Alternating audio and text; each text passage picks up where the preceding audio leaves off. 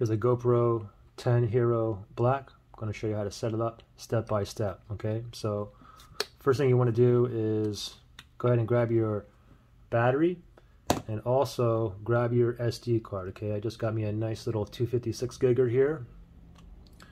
So we're going to go ahead and open up the GoPro. You see this little lip right here, just bring it up and then you can see it just wings back. Okay, now first thing is let's go ahead and put the SD card in. Put it in just like this. It's spring loaded right there too. Just going to press down. Now we're going to go ahead and put the battery in like that, and then we're going to go ahead and close it and press down to lock it. Now we're going to go ahead and turn it on. I'm going to press and hold this button here on the side. Just wait for it to turn on.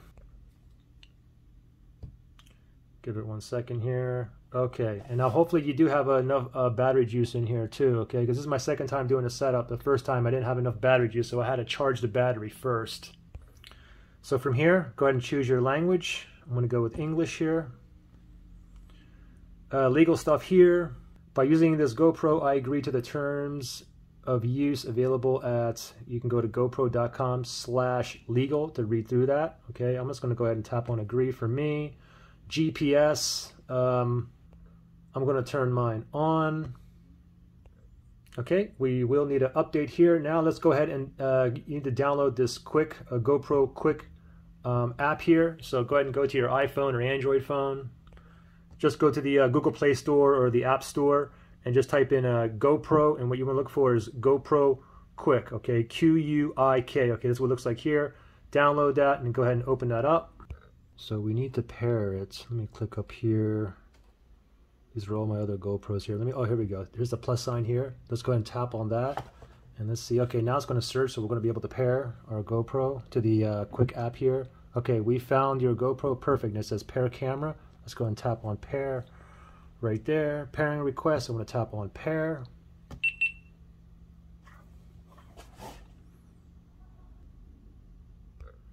Camera pair. Now let's go ahead and name it. You can go ahead and rename it or whatnot.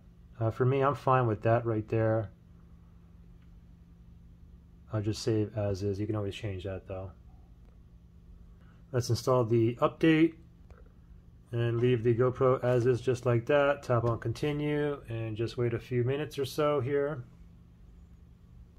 Oh, GoPro Quik wants to join my Wi-Fi network. I'm going to tap on join right there. Okay, camera update. All right, now let me go ahead and continue here to update.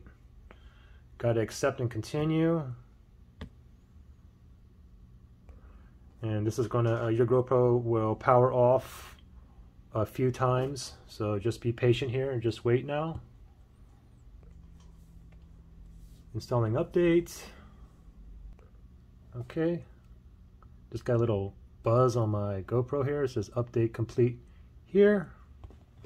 So saying installing update here though. Okay, now this pops up. It says check your camera, update is complete. When you can see the live view from the camera on the rear screen, which I can right there. So let me tap on there. And there we go. Okay. Now you can use the app to control your GoPro and get your media and so on. Okay, you can go ahead and let's go. All right, looks like we're all set up, and we got down here. It defaults to 4K at 30 frames per second, wide. Let's see if we can get the 5K on there. Go to resolution, it says 4K right there. There we go, 5K or 5.3K up here as well. So there we go. We are ready to rock and roll. So pretty simple. And there we go. Any questions or issues, just comment below. Good luck.